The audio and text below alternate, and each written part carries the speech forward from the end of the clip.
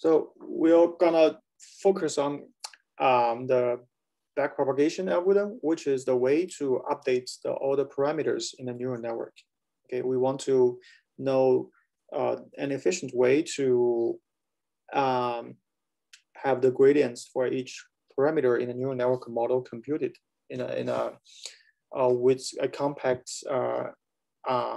equations with memorizable equation, easy to use, easy to memorize. Okay, so before we introduce the algorithms, we'll look at the two things: the activation functions and the derivatives, especially the derivatives with respect to vectors and the matrices. Okay, so first of all, activation functions. We have known about the sigmoid function. In the previous lecture, we have put a lot of neurons together, which all have sigmoid activations, okay? Because the sigmoid function will outputs, the outputs range is between 0 and 1, which is a perfect choice for logistic regression, right? But oftentimes we find that sigmoid function is not that helpful because it has pretty good I would say slope around 0. It's like almost a linear line, right? Which means the gradients will change like linearly, which will change significantly. But when we approach large inputs, the slope would be much more change slower, okay? Which means the gradients will not significantly change when the outputs is too extreme, like too small or too big, okay? So that is a problem, okay? And if we don't use sigmoid and we use a general term G to indicate the activation functions, we actually have other options. For example, the 10H function, which is in this form, which you already know when we introduced the computation graph in the practice, right? So it's more or less the same shape as sigmoid, but the good side is that it has negative values, okay? Which means the output can be negative values between -1 and 1, which means it's in a broader range, okay? But also it has the same so-called the slow change problem near large value input values. So still the 10H works always or almost always work better for hidden layers than sigmoid, right? But that doesn't mean that sigmoid is useless. For logistic regressions, we always need to use sigmoid as the outputs for the last layer, right? But for the internal layers, for the hidden layers, we don't necessarily need to use sigmoid. Actually, we need to use something else, okay? But they all have both downsides, the small gradients, okay, for extreme Z values. So we need to use something called, well, it's just something else. We need to use something else that has a better property when the input is large or small. So one option is to use ReLU, okay? So this ReLU means that when the input is negative, we will let the output to be 0, okay? So the output is flat on the left. But when the output is greater than 0, we will make the outputs an unbounded linear function, okay? It's unbounded. So when the input is very big, the output can also be very big. So these unbounded linear parts on the right actually means that the training can happen really much faster because the gradients can have arbitrarily large values, okay? The gradients are not limited by the limitation of these two kinds of nonlinear functions. Okay, so ReLU is often a good choice. And if we think about the gradients or the derivatives of this ReLU function, we can think of it as 2 half. On the right, on the left, it's a constant value, so the gradients will be 0. And on the right, it's a linear function, so the gradients will be 1, okay? Which also means the gradients is pretty easy to compute, okay? So again, I have a quick question about that graph. So why not just do something like x equals y, right? So where it's like just a straight line. Why make it so that it's flat on the left and constantly increasing when it's greater than 0? Yes, a very good question. So why not we just use a linear line? Exactly, right? Yeah. Right, why not we just, so a linear line would cause problems, and we will see in the later slides that if all the activations are linear functions and there's no activation function like this or like this applied, then the whole neural network will eventually collapse into a single linear function. It is mathematically no different than a single linear function. Okay, because there's non-linearity. There's no non-linearity introduced into the model. If there's no such a non-linearity, then the whole model will collapse. It is essentially no different than the simple linear function. Okay, so in a few slides, we will show why that is the case. Okay, so yeah, for binary classification, we still need to use sigmoid, but for the hidden layers, we would use ReLU and or 10H. And nowadays, I think ReLU is more often used. Okay, and actually there are several variants of ReLU. Okay, all kinds of different types of ReLUs that are suitable for different situations. Okay, so now let's get into the question of why we need activation functions. Why not just we put linear activations? Okay, we can just use the Z directly as the activation, right? We don't apply any nonlinear activations. So if we have this, then we can simply substitute the equations from here directly into the term here, right? So if we put this thing, right, directly into this part, we will soon find that, okay, and because we can combine the W2 and W1 together and the remaining part together, it looks to us, it's just another linear function, okay? So it doesn't bring anything, it doesn't contribute anything new, right? Why not we just use one linear combination plus the bias instead of using these two W's. So these W2 and W1, if they are directly connected together without any non-linear activation functions, mathematically speaking, it's no different from a linear function. Okay, so it's for example, in this example, if we have a logistic regression outputs, we have sigmoid function used here. And for all the hidden layers, if we use linear activations, okay, then the whole thing together will not be more powerful than a standalone, than a standard logistic regression. All these parameters here will be redundant. Okay, all these parameters here will be redundant. So we just need one neuron to do the job, but we don't need all these additional neurons. Okay. So, but a linear activation function can be used as the outputs, right?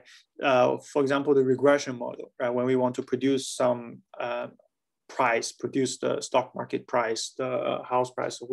Whenever we need a number, we should use linear outputs. All right, let's move on. So actually now let's look at a bunch of activation functions, okay? So just for summarize, we have sigmoid, 10H, ReLU, and here I introduce these variants of leaky ReLU, okay? So actually it's getting more popular recently because you see the difference. The leaky value is that, okay, there's a typo here. So first of all, there's a typo. There shouldn't be a z here because when we consider the gradient, the derivatives with respect to z, the z is gone, okay?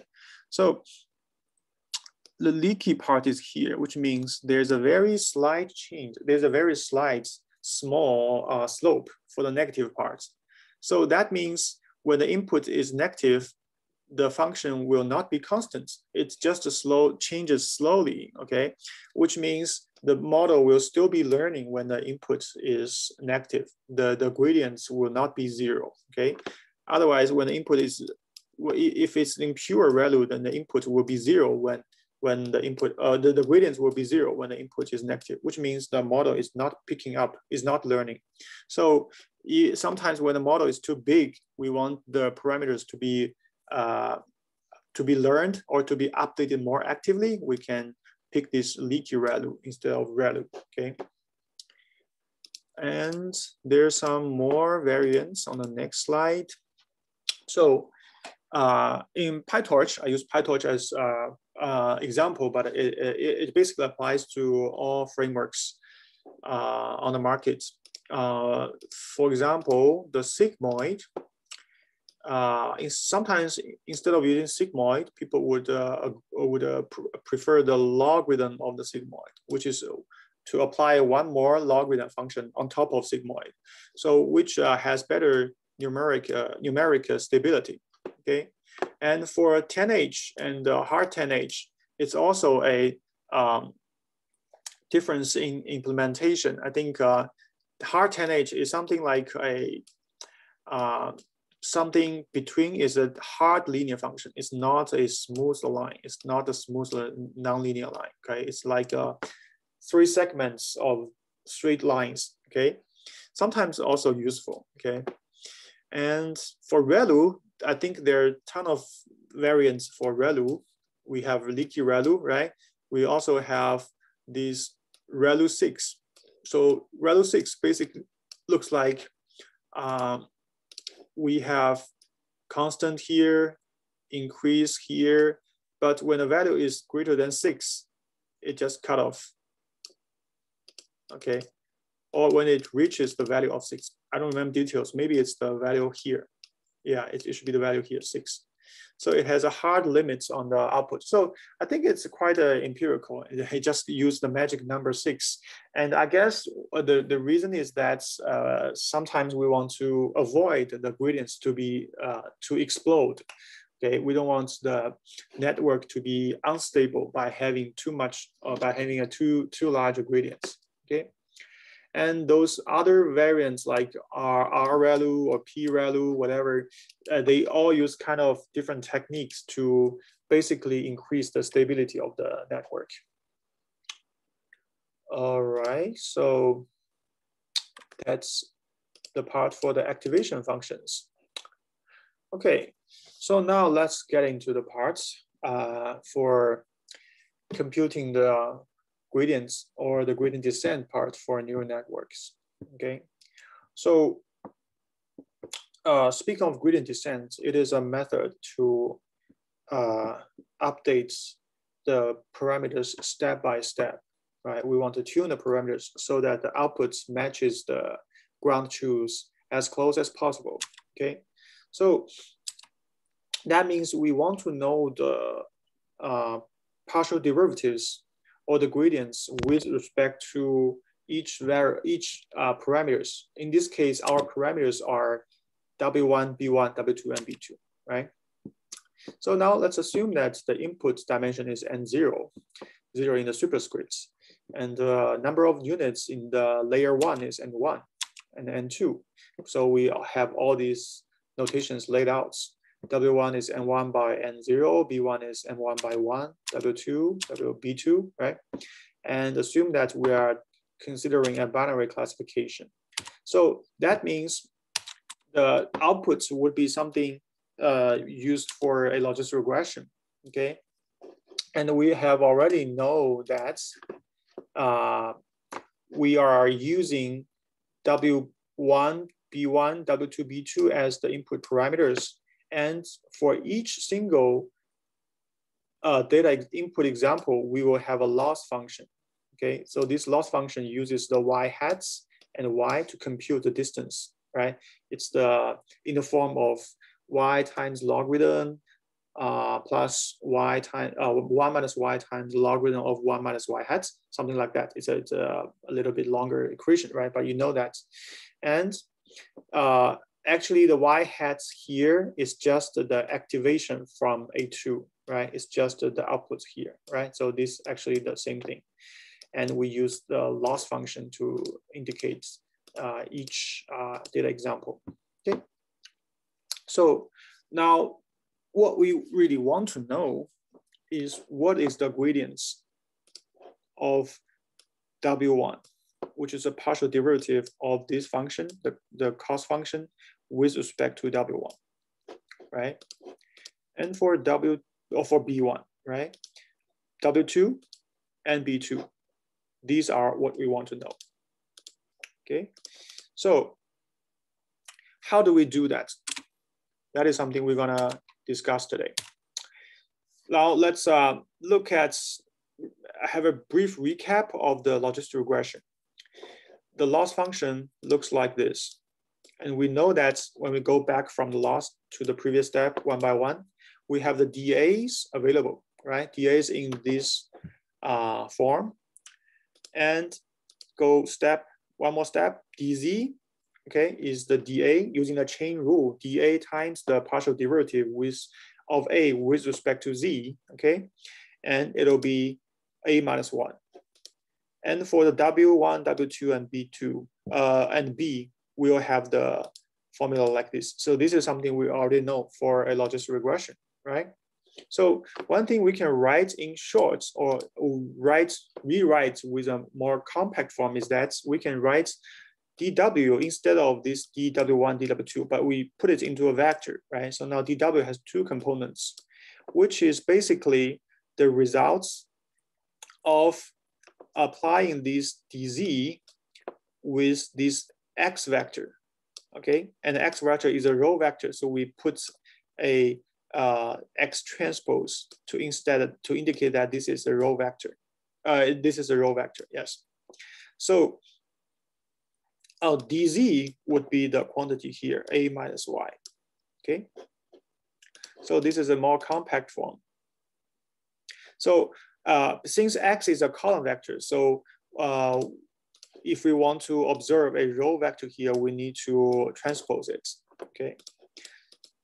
Okay. So based on this, we'll look at the back propagation for the two-layer neural network. Okay, so the neural network looks like this. Okay, 4 hidden units, 1 output units. All right. So and I listed all the parameters and intermediate variables here. So let's just do the same thing, and going from the right to the left. But this time we only we have some additional superscripts to indicate the layers. All right, so DA2, which will be the same thing as the new logistic regression, right? And for DZ2, it's just A2 minus Y, which is also the same thing. And DB2 will be DZ2. And what about DW? Okay, so this is something we want to know. So if we observe the shape of DW2, okay, because it has 4 inputs, so it'll be a 1 by 4 row vector, right? It'll be 1 by 4 row vector. And if we look at the inputs from the previous step, Z2, okay, so the Z2, not from the previous step, so Z2 is here. So if we look at the shape of Z2, Z2 will be the dot product between this W2 and our inputs, right? A1 is the input, is the output from the previous layer. Okay, so actually, if we are considering the partial derivatives of Z2, with respect to the W2. Okay, it's actually with respect to this lowercase w vector. Okay, it's actually A1 transposed. Okay, so we'll come to that later why this is the case. Okay, because when we think about, so simply speaking, to briefly speaking, the partial derivative of this Z2 with respect to this vector W2 is basically the derivatives with each component of that vector. Okay, we basically need to take the W1, W2, W3, and W4 out and take the derivatives respectively, which would result in a A1 vector. Okay, but it will be in a row. It will be in the row vector shape. So we need to transpose A1 because A1 is a column vector initially here. Okay, so we will get the partial derivatives like this, and this will be used to compute the gradients. Okay, so this is not the gradients yet, right? It's just the partial derivative between Z and W, right? And we need to connect with the dAs, right? We need to use the chain rules. So the result would be we will use the dz, use the gradients of dz times the partial derivative, which is A1 transposed. Okay, that'll be the gradients for dW2. Okay, and we will find that the dW2 is in the same dimension as W2. Okay, for that we can already see here from here, right? The dimension of dW2 will be 1/4. And if we transpose A1, it will be also be 1/4. So these two dimensions actually matched. Okay. So that is how we compute the dW2. All right, that's our first step.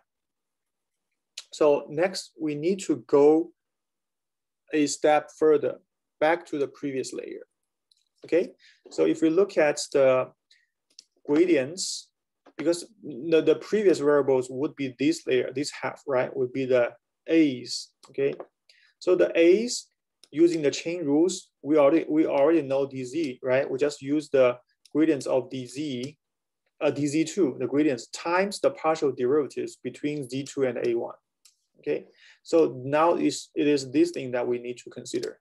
Okay, what is the partial derivative between of z2 with respect to a1? Okay, we will tell that the partial derivative is w2 transposed. Okay, and the results, dA1 is the same dimension as A1. Okay, let me clear the plot.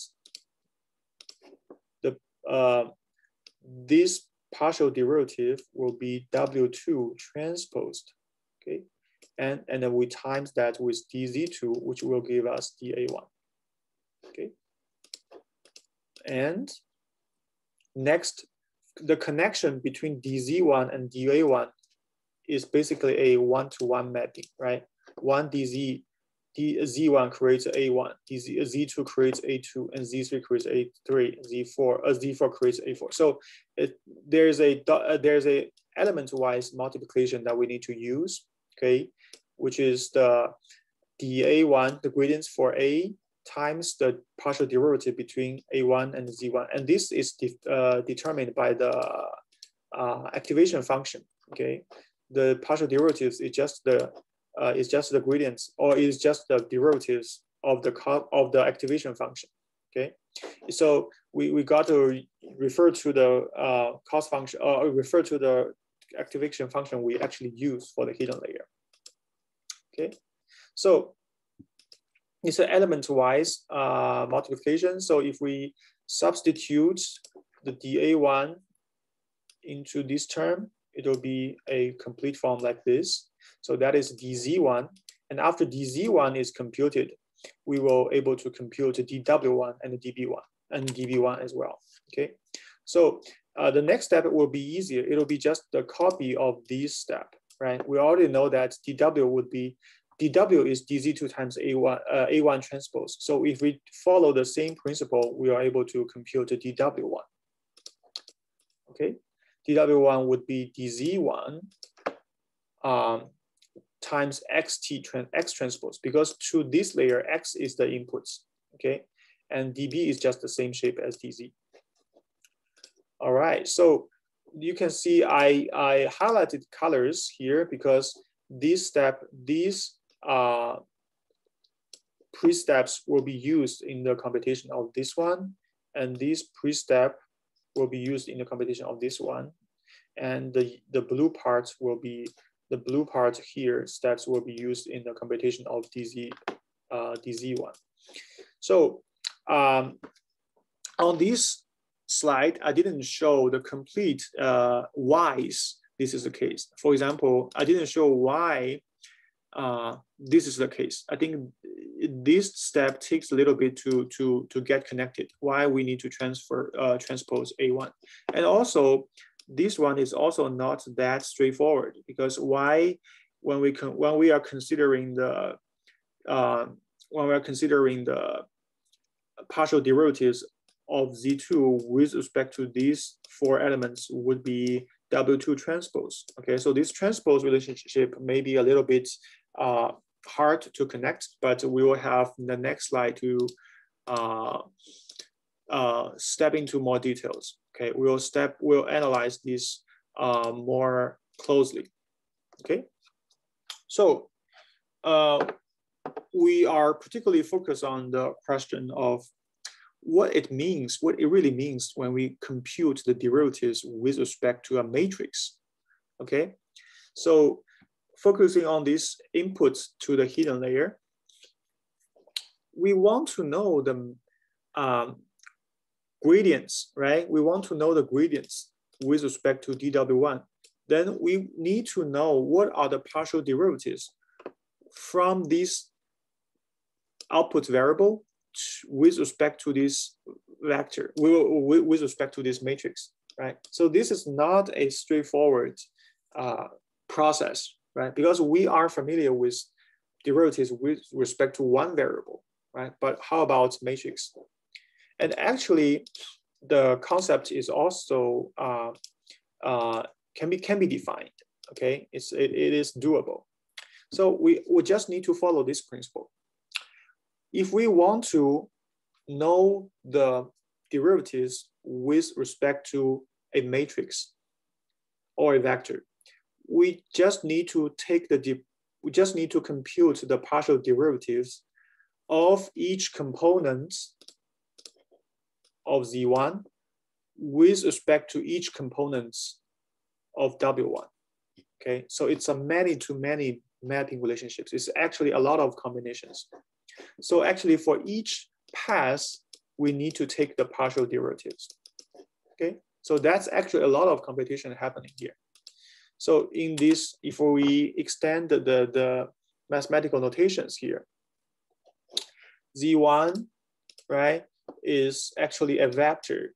It has 4 components, and W has 4 times 3, which is 12 elements. So what this sentence means that we need to take the partial derivative of Z1 with respect to W11 and with respect to W12, with respect to W13. Okay. Also, this is not done yet. We need to take the derivative of the same Z1 with respect to the second row, right? And third row until we are done with all the elements. And that's just for Z1. And we need to do that for Z2. We need to do the same thing. So technically, that's what we need to do. Okay. So in this case, we just ignore B1 for now, because for B1, it's a simpler case. All right, so seems a lot of computation, but actually, if we take one element out, we will see that it is very friendly. Okay, not that totally. So if we take the derivatives of the whole vector Z with respect to just one element, W11, okay? So it's actually a vector of 4-dimensional. It's the same dimension as Z1, okay? Of Z, okay? So it's the first component with respect to W11, second component, third component, fourth component. And because we know the expressions for the first component, right? The first component, Z1, is the dot product between the first row and the X column, okay? Which means that we will have a W11 in that computation. But this is not the case for this green row.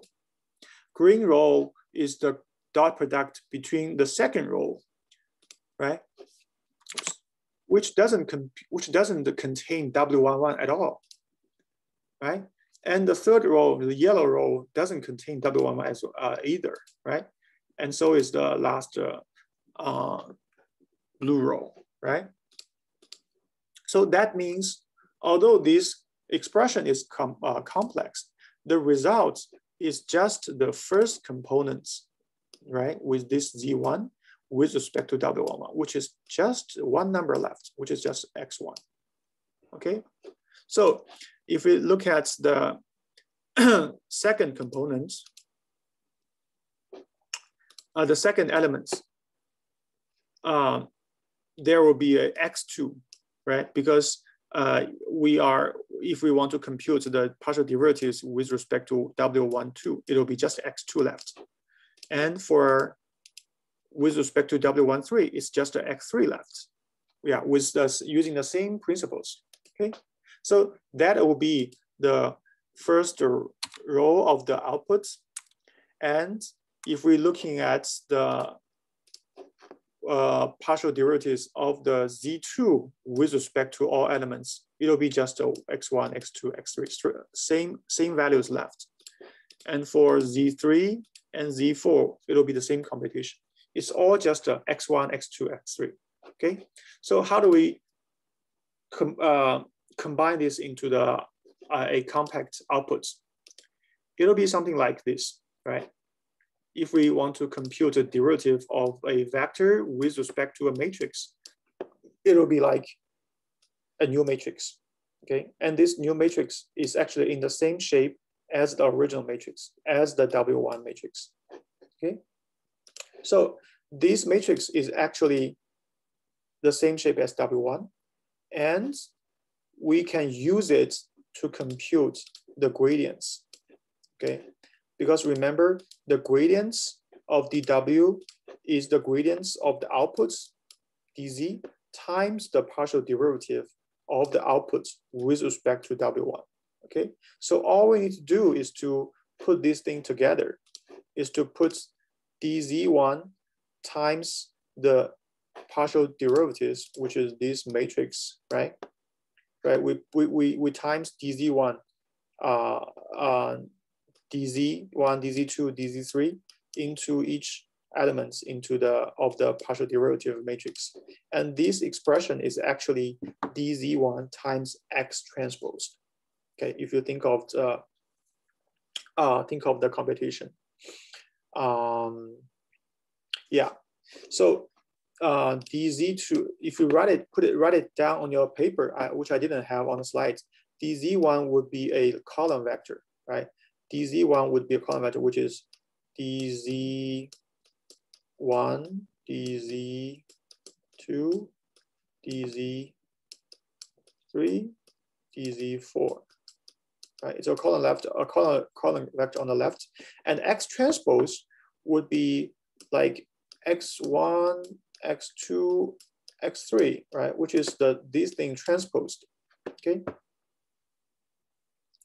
Oh no, not this thing transposed. It'll be the input transposed. I'm sorry. It'll be just the x, which is a row vector now. x1, x2, x3, right? So yeah, so it's actually the product between dz and x, okay? So the results will be this expanded matrix. So it's basically like the first two elements times each other and put to the element here. It'll be the first elements. And the second element will be this combination, put it here, okay? So it's a kind of a, if you know linear algebra, it will be kind of the outer product, or it's a linear expansion. It's usually called the outer product, yeah. So that's why, okay, given the gradients of dz1, we can use the inputs x transposed to compute the gradients of the w's, okay? So that's I think the difficult part for understanding derivatives with respect to matrix, something you definitely should go through several times until you understand it. Okay, and let's continue our journey to the next layer, because we have 2 layers, right? I'd like to finish this. So what about the second DW2, the second parameters, second layer parameters? It's actually the same thing, right? But we'll expand this. We need to compute the partial derivatives of Z2 with respect to W2 now, okay? But it's actually the same thing. So before, in the example 2 slides ago, we used 1 output unit, right? So it'll be like A1 transposed. But this time, we have 2 out nodes, right? We have these 2 output nodes. Okay, so the W2 would also be a 2-row vector, a 2-row matrix, right? It'll be something like this, right? So if we compute the partial derivatives, like what we did in the previous slide, the partial derivative between Z2 with respect to W2 would be like a bunch of A1s, right? A bunch of A's in the second row. So this is actually the results of dz2 times A1 transposed. Okay, it's in a similar style. In the previous slides, it's dz1 times X transpose. It's just now use this A as the inputs. Okay, but the rule doesn't change. It's still A1 transposed. All right. So now we can conclude that the general principle to compute the gradients of a weight matrix is that you take the outputs, the gradients of the output, dz, times the input transposed. Okay, so that is a general principle for compute this dw. All right, so let's go to the next.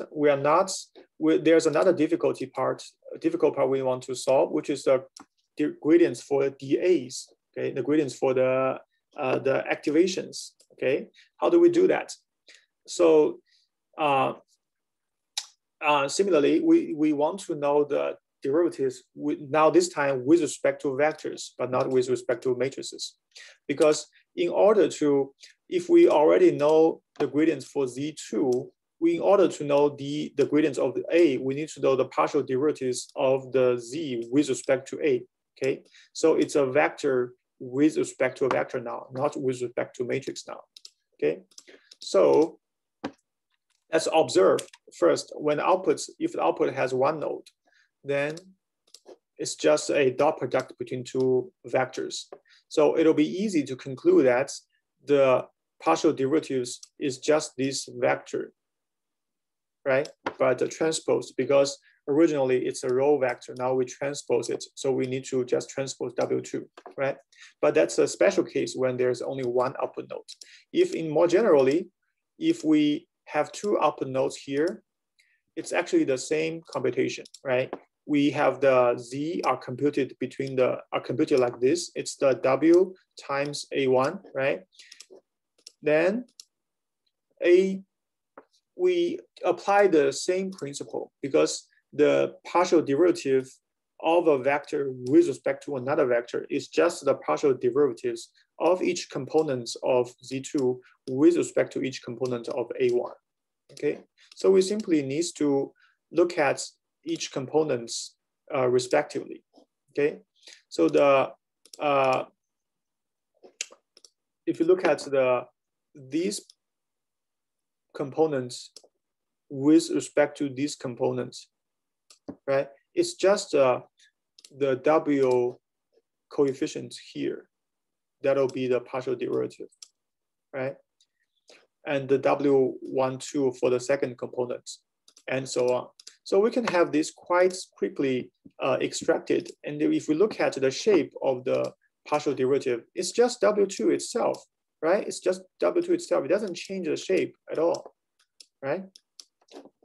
So now having this available, and we would know that the partial derivatives with respect to the first A1 is associated with the column, first column. So we are able to derive that the dA1 would be W2 transposed times the gradients of dz, okay? So we can easily conclude that this is the general, this is the case, which is the same as this form, okay?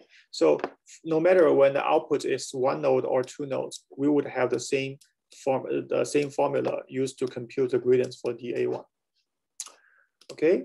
And we can conclude some general patterns, general principles in the backward propagation is that when we want to compute the gradients of the W's, the weight parameter, the weight matrices, we should use the gradients of the output times the input transposed.